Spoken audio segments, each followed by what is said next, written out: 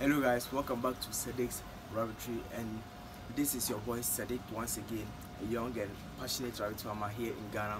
Today's video is going to be about feeding, but into details, right? So today I want to talk about feed formulation, how we can get the 18% good protein, which is very vital to rabbits as in general, right? So I want us to look at some of the alternatives that we can use in order to get this 18% good protein, and classifying some importance of other alternative feeds to rabbit farmers, right? So today I want to talk about the chicken feed and the rabbit feed, how we can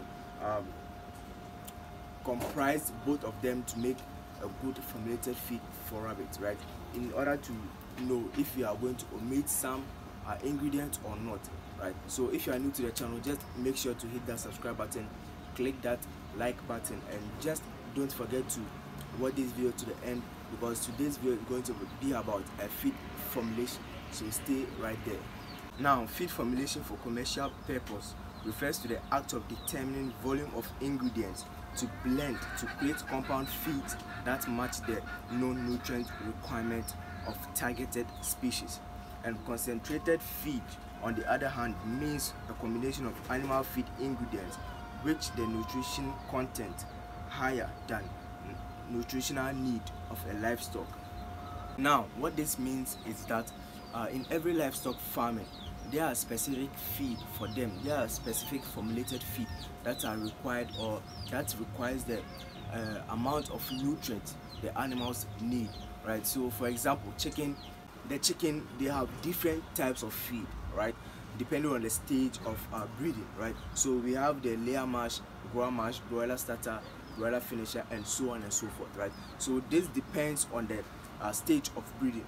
So as rabbit too, we have stages of breeding and the type of feed to be fed to the rabbit and the amount of nutrients that needs to go into that space, right? So when I talk about commercial feed or concentrated feed, we need to have a balanced diet feed, right, containing all the nutrients, ingredients before giving it to the animal in order to gain the necessary nutrition, right? So with rabbits, they have ingredients that are used for formulating feed, such as wheat bran, premix, we have coccidiostat, wheat bran, wheat offal, salt, vitamins and minerals, right? So all these things combined to make this formulated feed for rabbit.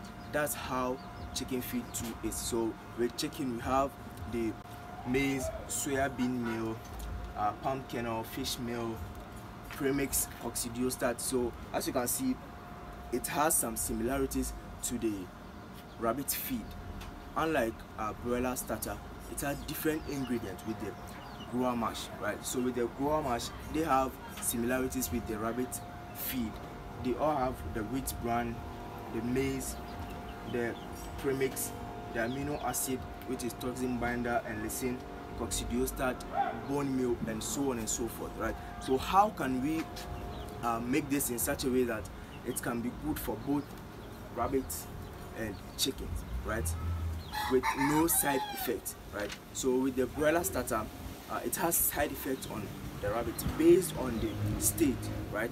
So with breeding, it can affect the weight gain of the rabbit, right? So the rabbit will be overweight and cannot produce as much as you want, right? But with the grower mash, if it can be formulated well, then it can be good for breeders, right? So with the broiler starter too, which has a lot of good protein, about 21 to 24% good protein, it can be good for rabbits that are for slaughtering, right, based on the amount you want to keep the rabbit. So with the broiler starter, that's the side it can handle, right? With the grower mash too, it can be reformulated for rabbit, right? In poultry farming, there are 3 types of feed, which are broiler starter, broiler finisher, and grower mash. Broiler starter contains 21% of good protein. Broiler finisher contains 22 to 24% good protein, and grower mash contains 16 to 18% good protein. Now, grower mash is at the bottom line of 18% good protein, which is essential to rabbit growth. But with broiler starter and broiler finisher containing 21 to 24% good protein, is not high for rabbit consumption. I remind you that this video is based on my research, the research I made on rabbit feed and chicken feed, how we can combine this together, whether to decrease some of the ingredients to add up or to sum it all up to make a good feed consumption for rabbits. So if you are not sure of anything, you can just check it, research, and know more about it. And don't forget to stay right here with me to the end of this video. You are going to learn a lot on feeding of rabbits, how you can formulate your own feed. Let me take you through some of these ingredients that are used specifically for grower mash and rabbits, so that you can know the similarities and know which one is better, or we can combine the two for a good feed formulation for rabbits. So ingredients that are used to formulate grower mash include maize, soybean meal, fish meal, wheat bran, premix, lime, amino acid, which is toxin binder, and lysine, salt, coccidiostat, and bone meal. Take note, all these ingredients will be combined in order to attain 16 to 18% good protein. One important in formulating this feed to chicken is to ensure fast growth and produce for egg laying. Now, if you can observe this statistic in formulating chicken feed, it can be related to rabbit feed, right? So this means that we can analyze these two feed together to make a good compound feed for the rabbit, right? Let's talk about some disadvantages of chicken feed to breeders especially. And you should be reminded that chicken and rabbit are two completely different species. With that being said, chicken feed should not be fed to breeders, and regular feeding will likely result in weight gain and other dangerous health issues such as stones due to high content of fiber. And this deals with the use of broiler starter or finisher because it carries almost 24% of good protein. I just talked about some of the ingredients that are used in chicken feed formulation, specifically grower mash. Now, rabbit feed formulation requires ingredients such as maize, palm kernel, fish meal, wheat offal, bone meal, salt, premix, coccidiostat, vitamins, and minerals. So if you combine these two, you can see that it has many ingredients than the grower mash. So it means that rabbit feed and grower mash has something to do with the right percentage of good protein to rabbit. If you can observe this ingredient together, you can see that both grower mash and rabbit feed have similarities, but the ingredients for broiler and rabbit feed differs.